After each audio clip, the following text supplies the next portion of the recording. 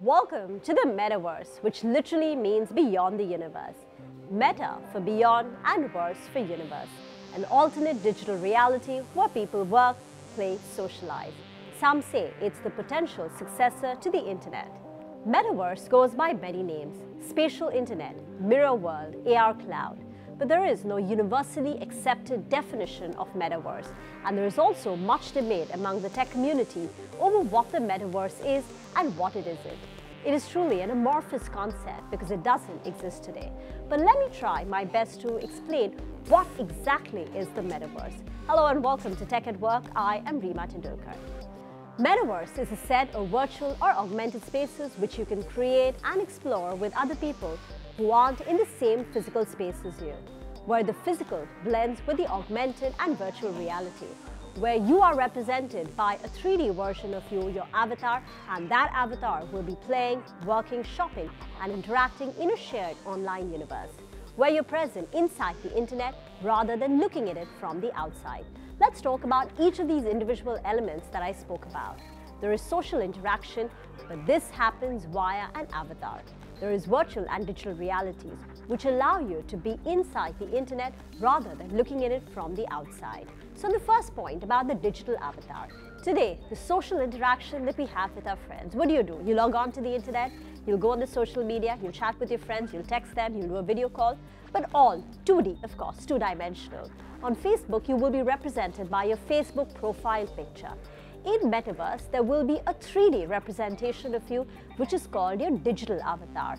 And think of this 3D version of you, which will be in some virtual, some augmented reality, which will be interacting with others, socializing, attending remote working meetings, participating in events such as concerts, conferences, or games. The Metaverse, as I said, has an element of virtual reality, a fully immersive digital environment accessed by eye goggles that transport users to a virtual fantasy world. And yes, AR, VR technologies are vital components of the Metaverse, but here is how it is different from what it exists today. Think of a VR game that we have today. Example, a tennis match. Well, that would be via a VR app. You wear your goggles, you'll pick up a tennis racket, you'll play a game of VR tennis. But in the Metaverse, what if after the game of tennis, you want to watch a concert with your friend, or you want to go work in your virtual office? Well, that is possible in the Metaverse. Users in the Metaverse won't be limited to a narrow range of functionality that the app has been created for, which in this case is playing a game of tennis. Instead, the players could be capable of virtually doing anything that they might. So a key feature of Metaverse is that it should cater to emergent user behavior rather than being constructed for one specific application.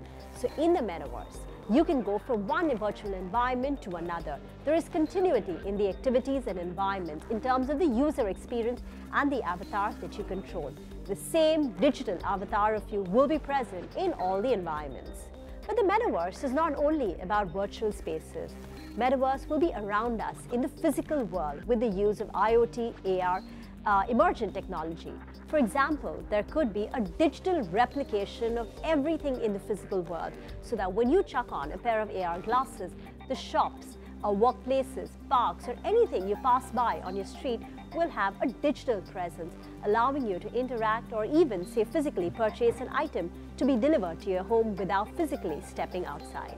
Which is why Metaverse is physical and digital. It is a persistent shared virtual world, one which is always on in real synchronous time.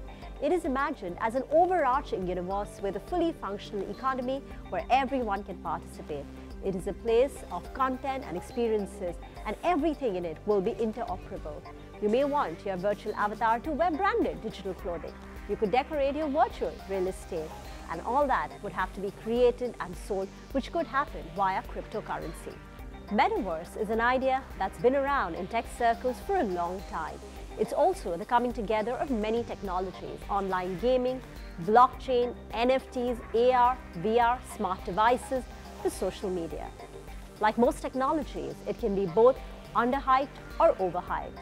But what we do know now is that this is the new macro goal for the world's tech giants. Mark Zuckerberg has famously said that he sees Facebook becoming a metaverse company.